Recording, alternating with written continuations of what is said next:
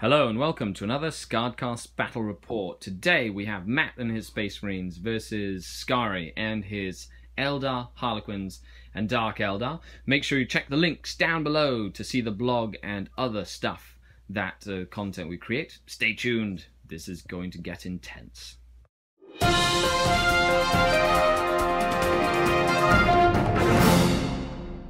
Okay, 1500 points of Eldar, Dark Eldar, Harlequins. We have a Eldar Cad with an Autarch with a Banshee Mask in a just on foot.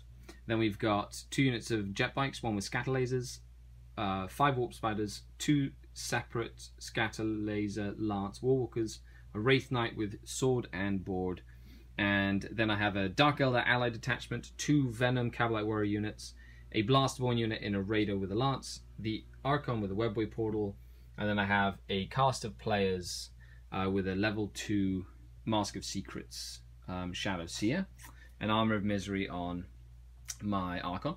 I haven't rolled my Warlord trait yet, but my Shadow Seer got Veil of Tears and Shriek. And then we have lots of flyers, 5 different flyers. So you've got a Stormwing formation, so that guy and these 2 guys, and then 2 fast attack Storm Talons. We've got a drop pod with Centurions, with Grav, and Bolters with Tigerius. Then he rolled Ignore Cover, re-rolling everything, and he can re-roll everything, and Overwatch a full ballistic skill. And then 3 units of Scouts in Storms with Bolters. And a combi flamer? Heavy flamer. Heavy flamer on each of them. Melters. Combi melters on the actual scouts. So that's 1500 points. 1500 points. And the mission is Table Quarters. So it's going to be an interesting mission. Let's get to deployment. Okay, so we've got some scout moves going on. I made Matt go first, and he's got some moves to happen, so he's to scout moving his storms, and all I deployed was a unit of warp spiders. He's got Grav Centurions coming down a drop pod, and everything else is in reserve. My Warlord trait is reroll reserves and +1 to seize initiative, but I'm not trying to seize, and he's got everything else in reserve as well, so this is going to be a reserve game. Okay, let's get this on the road. Turn 1, death from above. Centurions drop down. The drop pod targeted the warp spiders. They just jumped back here, so now they are out of line of sight of this. And then those guys just moved up. They didn't get immobilized, and those guys moved up over here. So we now have turn 1, and it is Eldar, Dark Eldar turn 1, before all the reserves start showing up. The warp spiders moved up, shot everything into this speeder. It was jinking and it was night fight, so they only put 1 penetrating hit on it. The unit inside can only snap shoot, and the tank can only snap shoot, and then they jump moved over this side here, getting far away from the Centurions as possible. So now we have reserves to arrive, but at the start of the turn we have 3 points handed over to the Space Marines for objectives, for table quarters. So 3 points, ready to rock and roll. Okay, let's move on to reserves. 2 Storm Talons. These are separate. I'm going to re-roll the successful one. Okay. And perfect, they both stay off. I have 1 outflanking Scout Squad. I'll re-roll it. They will be coming on. And the Stormwing. I'll re-roll it. And they're coming on. Okay, Stormwing comes on. And the Scouts arrive outflanking. Okay, but they come into a deserted battlefield. The Stormwing did show up. And then the Scouts got out. They shot the Warp Spiders. The Warp Spiders jumped 10 inches behind this big wall that was a line of sight blocker, basically negating all other shooting except for the assault cannon from that Storm Talon and the Scouts and the launcher from this. They could see them just in there. They lost the Exarch to an assault cannon and 2 of the models, and the Scouts tried to charge them to see if they would break and scatter, but they have regrouped now because they regrouped. So now we're moving on to Eldar, Dark Eldar, turn 2. Okay, so we have 3 points to I'm not going to get any points this turn for primary. First blood is still up for grabs. And let's see what we can do here. So we're going to roll for the Harlequin caster players, and I'm going to keep them in. We're going to go for we're going to go as well for 2 separate units of Warwalkers, and I'm going to add +1 to bring them in. We're going to go for the Wraith Knight, and he's going to come in. We're going to go for the unit of Scatter Bikes. They arrive, and the regular unit of bikes, I'm going to subtract -1 to keep them off the board. The Blasterborn that are deep striking, I'm going to re-roll that with my Warlord trait, and then they arrive. And then the 2 Venoms with units inside them, I'm going to re-roll both of those and get them both on. Well, the War Spiders came in, charged into the scouts, and failed both their saves, so they got murdered by the scouts. This speeder jinked, but it survived. The scatter laser bikes, first shot ever after they got painted, failed to do any damage against that guy, but he jinked. And then the caster players came in. I cast Psychic Shriek. They did not take any damage from that because Tiggy stopped it. But then the hallucinogenic grenade launcher has pinned the Centurions, so they are sitting there. Luckily, they didn't run off the table because the Death Jester would have made them run off the table this way, but they passed their morale test. In shooting, the Warwalkers have come on this far flank, outflanking. One of them blew up this speeder for first blood, and then I have the big guy walking up that, and 2 Venoms back here. So we're moving on to Space Marine turn 3, and we have a couple of more things to come on the board. Storm Talons. One of them. I'm going to re-roll that with Tiggy. Cool. So both of them arrive. The Space Marines are committed, and as for points, we have Space Marines getting 1 more point for this table quarter. Okay, that's 4 points to none for the Dark Eldar. Scouts got back into their ride, moved up that way. This moved back this way. 2 of these Storm Talons came on. 1 dispatched of the Scatter Laser Warwalkers in 1 round of shooting. This one shot up, killed the Archon and a couple other guys because my Autarch was at the front and he had to look out through a bunch of stuff. But Tiggy ended up killing himself. He was on 1 wound remaining after failing 2 saves last turn, and then he perilled and took a wound, and he killed himself, which then made the Centurions run away from the Harlequins.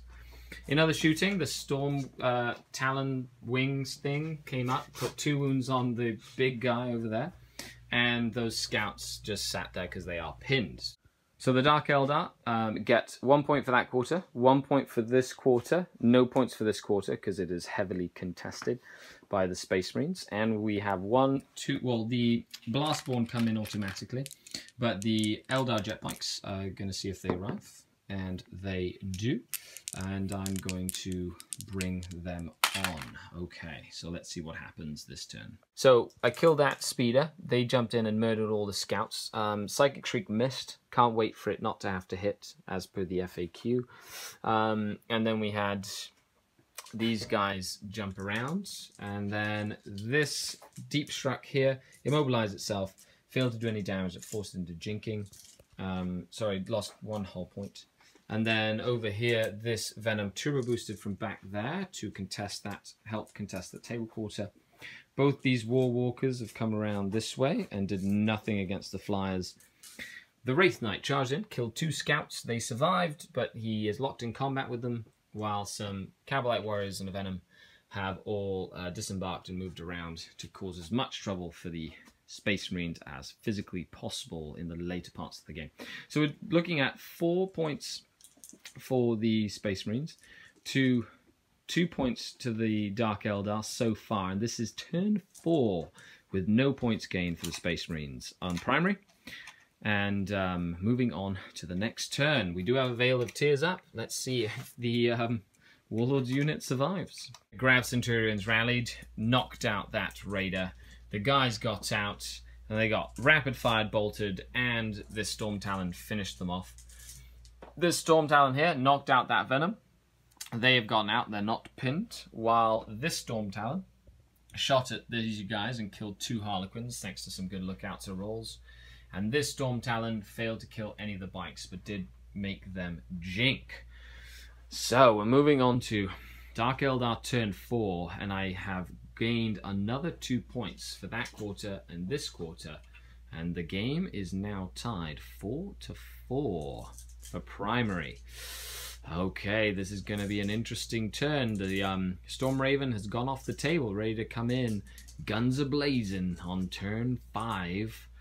Let's see what happens as all the skimmers are now in hover mode. So put 1 wound on each of the Centurions and charged in with my cast of players with the Autarch, so they're standing there. These Cavalite Warriors just stand there all proud. I was able to contest this quarter here. I killed one of the Storm Talons with the Wraith Knight. The other one was jinking its life away. And I didn't do anything to any of the others with all my other shooting. Other than that, the Space Marines are now going into their 5th turn. They get 1 more point for this table, for that table quarter over there, because I cannot contest it. So we're looking at the Storm Raven coming on turn 5 now. Could be the end of the game. It's tightly contested.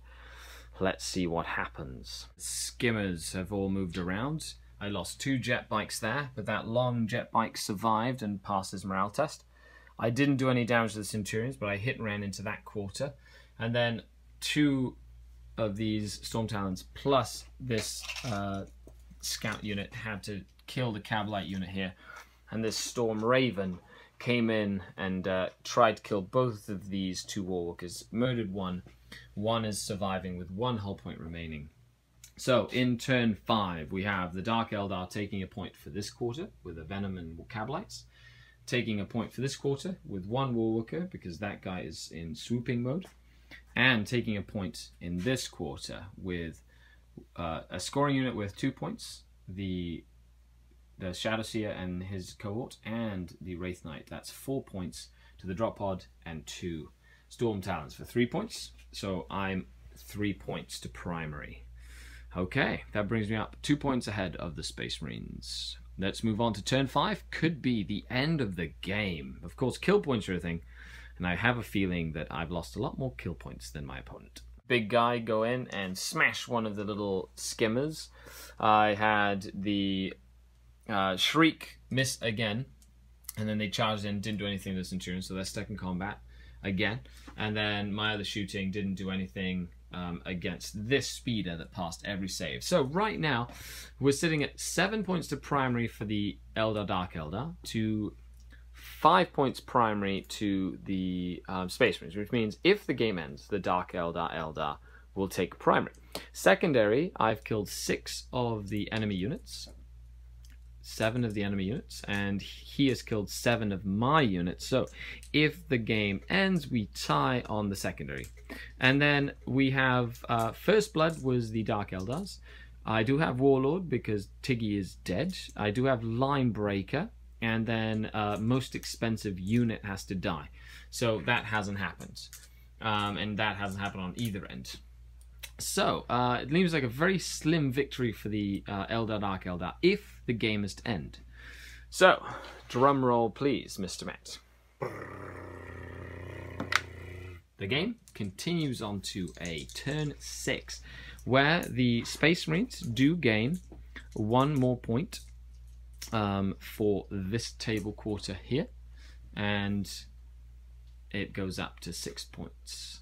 Scouts got out here just to make sure that in quarters 9 possible to take.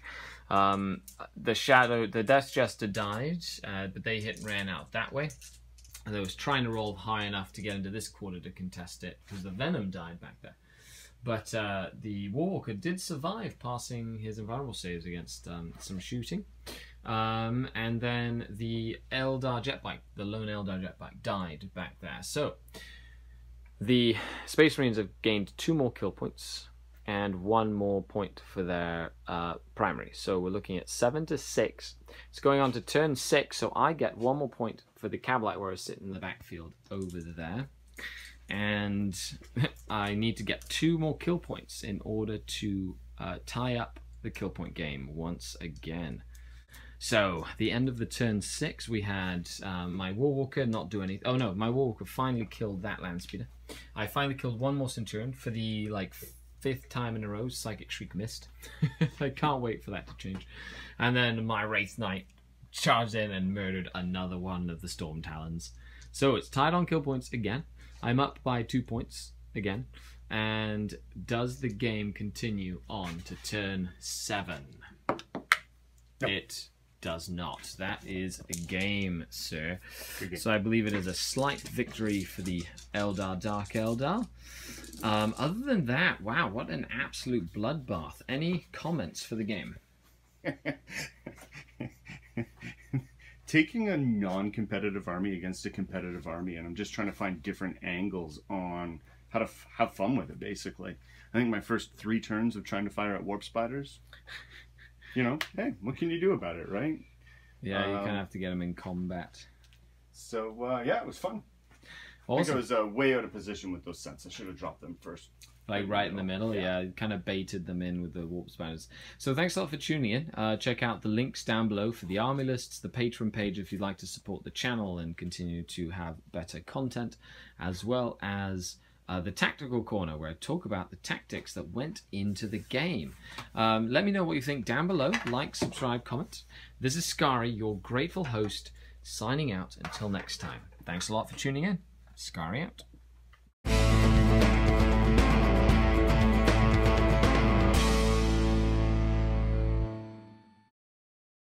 Hello and welcome to another Tactical Corner. So, I was playing against Matt and his Heavy Flyer list. Now, this was going to be a very interesting game, considering he didn't really have much on the ground, and last time I played his list, he absolutely destroyed my army, with the Storm Raven doing most of the damage. So, I knew I needed to null deploy, and I gambled by putting my warp spiders on the table, and only the warp spiders.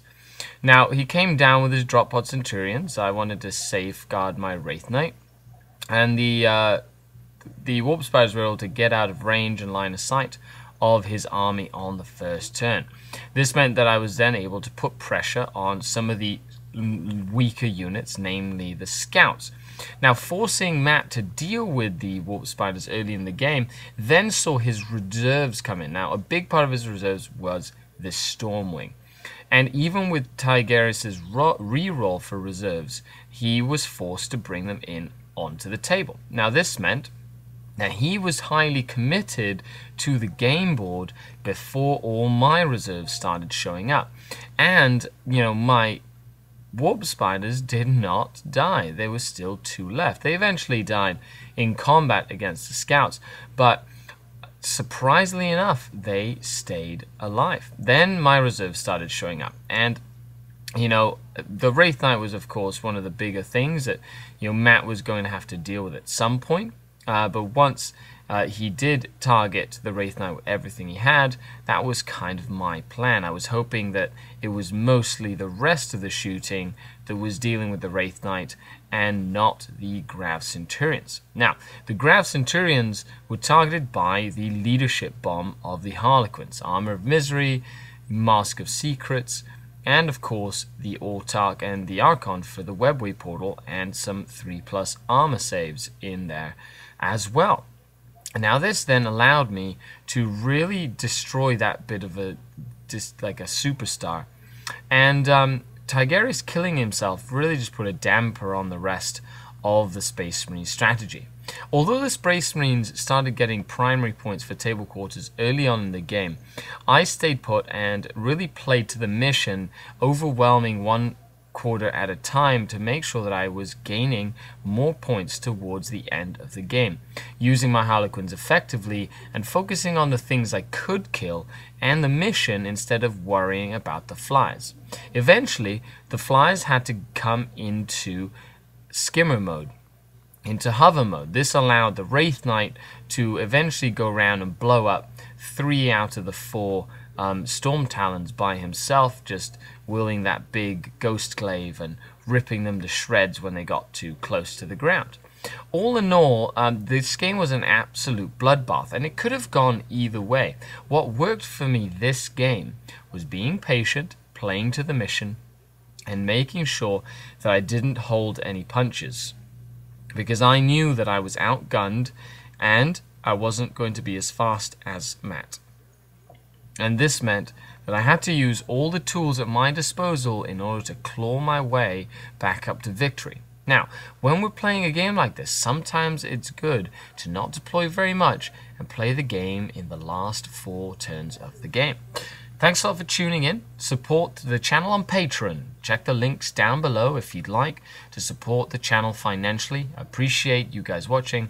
This is Skari, your grateful host, out.